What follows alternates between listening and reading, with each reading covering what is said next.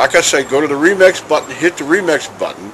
That way you'll have this video and keep up with this. Otherwise, you know, YouTube's just going to control us, guys, and it's really bad. Government researchers have found radiation around the plant may be decreasing. They found levels within 80 kilometers dropped in the year leading up to last November. Officials from the Science Ministry checked more than 140,000 locations. They measured radiation 1 meter above ground. And they used a helicopter to take readings in the air. They found radiation decreased by an average of 40%. They estimated half of that came through natural decay. And they suggest wind, rain, and other environmental conditions dispersed much of the radiation. It's the oldest trick in the book. The distortion of truth by association book.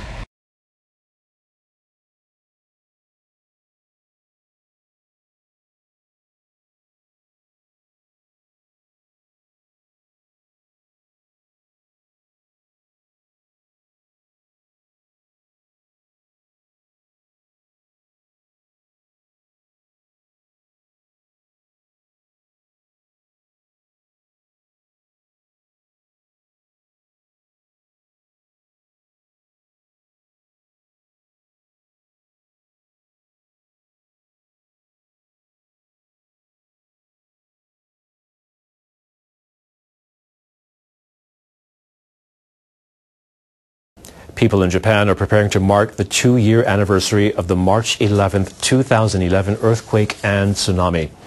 Over the next 10 days, they'll be remembering what they lost that day and sharing the lessons learned from the disaster.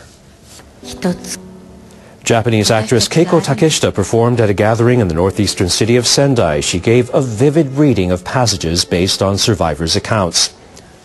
A cello and piano provided accompaniment, and photos of the devastation appeared behind her.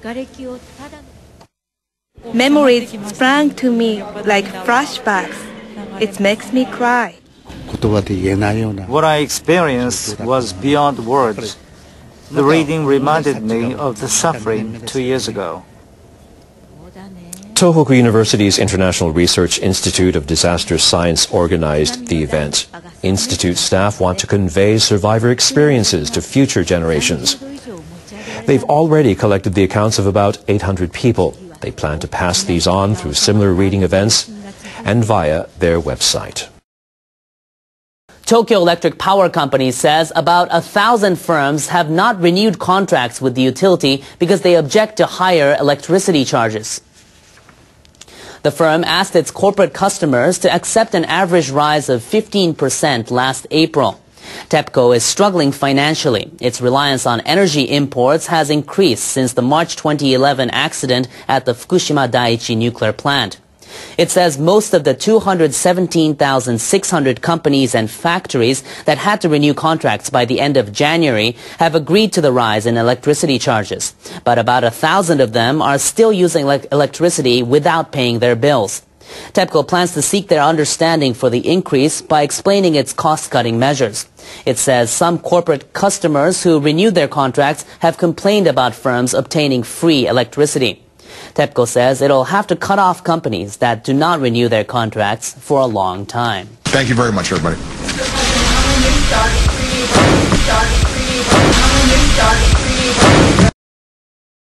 The debate goes on about the need to construct or restart nuclear plants, but Japanese regulators are also busy drafting new measures to protect the facilities against external threats.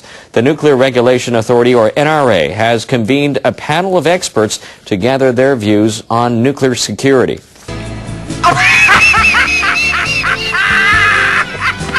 What's so funny now? I sometimes just think funny things. The panel held its first meeting in Tokyo on Monday. It includes 8 experts on nuclear plants, counterterrorism, and national security. NRA officials are looking to introduce additional background checks for plant workers. The checks will cover criminal and financial records based on the employee's consent. Officials also want the panel to discuss possible scenarios if terrorists try to intercept a shipment of nuclear materials. The regulators plan to define specific measures within 1 year. Their discussions will involve police, Coast Guard, and other authorities.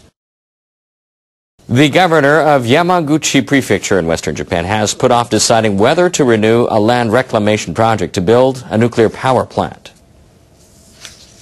The plant at the coastal town of Kaminoseki was stopped after the Fukushima Daiichi accident in 2011. Chugoku Electric Power Company last October filed for an extension of the project, but Governor Shigetaro Yamamoto rejected their request and asked the firm for explanations 4 times. They failed to agree. Yamamoto said he will give the firm a year to come up with more details on why the plant is needed as part of Japan's energy policy. Prime Minister Shinzo Abe says he will review a former government policy against building the plant. U.S. authorities have decided to use a Japanese government fund for disposal of ocean debris created by the tsunami that hit its northeastern region in March 2011. Some parts of the large floating debris field have already reached the Pacific coast of North America. The National Oceanic and Atmospheric Administration says it will use part of the $5 million donated by the Japanese government to dismantle a floating dock that drifted from Japan. The huge dock was found in the state of Washington in December last year. The dismantling work is estimated to cost $630,000, of which nearly $480,000 will be covered by the Japanese donation. NOAA officials say the rest of the Japanese fund will be distributed to 5 states facing the Pacific to help them clean up tsunami debris in the future. One estimate has roughly 1.5 million tons of tsunami debris from the disaster 2 years ago drifting across the Pacific Ocean.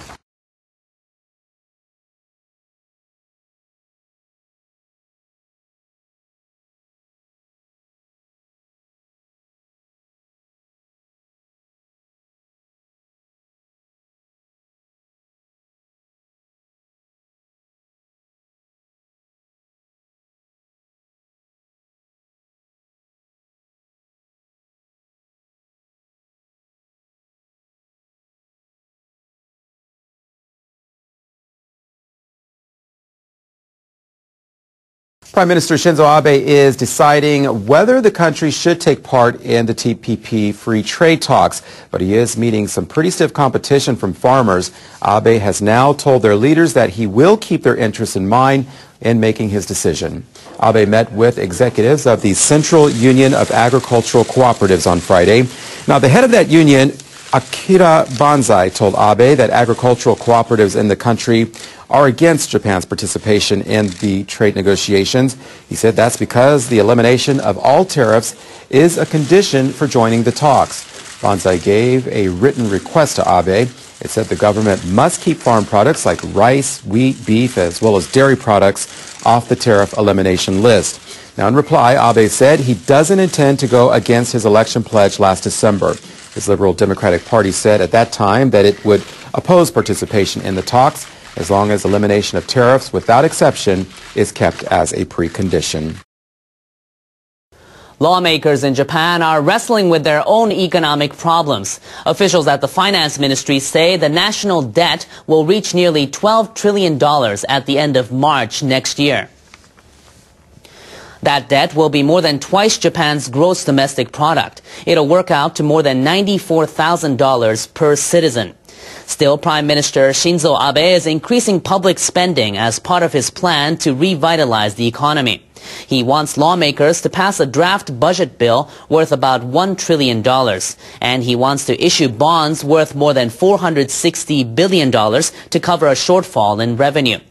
Government officials are trying to come up with ways to get the deficit down. They plan to show their proposals this summer.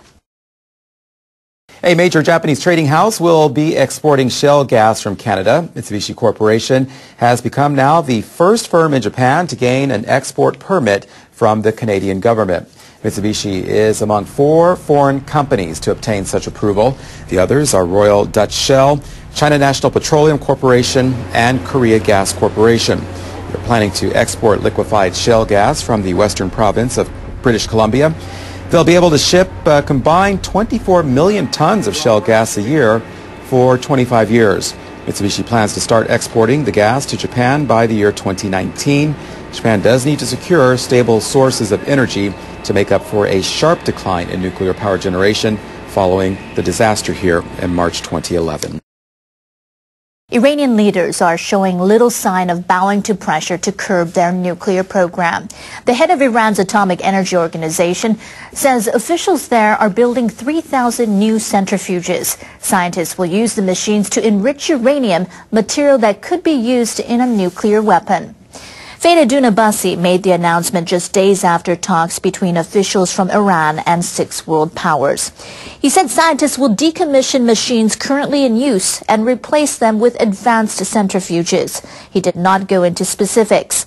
But analysts with the International Atomic Energy Agency say the new models are far more efficient. They said last month that the Iranians had started installing 180 machines at a facility in the central city of Natanz. Diplomats from 6 major powers offered last week to ease economic sanctions if the Iranians agreed to suspend enrichment of uranium to 20% purity. Beyond that point, scientists can quickly move toward material that's weapons grade. Iranian leaders say they are refining uranium for peaceful purposes. Offshore wind turbines can provide power to communities while satisfying the demands of environmentalists. In the past, engineers had to anchor them to the seabed so they could only install them in shallow waters. But now some engineers have developed a turbine that floats, and a group in Japan is working on refining the design. The Goto Islands are 140 islands and islets in southern Japan. The surrounding seabed is uneven, and strong winter winds cause high waves. It's difficult to install fixed wind turbines. This is Japan's first floating wind turbine. It's a demonstration project the Ministry of the Environment has been conducting since August. The trustees of the project are 3 private companies, a research institute, and a university. It is a small-scale test turbine capable of generating up to 100 kilowatts of power. The designer of the turbine says because it's floating, the biggest advantage is that it can be put anywhere in deep seas. If floating turbines can be put into practical use, renewable sources of energy will be utilized more. I wanted to make a contribution toward making that happen. Utsunomiya uses a plastic bottle to demonstrate how the wind turbine floats. The submerged part is called the spar. It contains a weight as well as seawater to keep the turbine upright. Much like a fishing float, the wind turbine doesn't sway much, even in strong winds. Now, many countries have got their eye on floating wind turbines. However, there is a big obstacle to overcome before they can be used widely. It costs much more to construct a turbine that floats in the sea than one that is fixed. To reduce costs, Japan's test turbine has an innovative feature in its submerged spar section. Usually spars are made totally of steel, but Utsunomiya developed a hybrid spar using concrete for its lower part. It's the world's first floating wind turbine with a spar using this inexpensive material. To prevent the turbine drifting away, it simply needs anchor chains to be sunk. No complex equipment is needed. The simple design of the turbine is geared toward mass production and is the key to cutting costs. The turbine also incorporates an idea that makes it more efficient than any previous models. Usually, the rotor blades of wind turbines face slightly upward to avoid touching the post. With a floating turbine, this means the wind can easily knock it backwards and it catches less of the wind. This causes a decrease in power generation. In this demonstration, a wind turbine is designed to catch wind from behind. As the turbine leans forward, it catches more wind, increasing power generation by about 7%. This kind of technology will help deal with global warming only if it's widely available. I'm really happy to see the technology taking its first steps towards practical use. Engineers will continue to work hard, aiming for their wind turbines to be floating offshore around the world as soon as possible. The people at Japan's Ministry of the Environment hope to start tests on a full-scale floating turbine next month.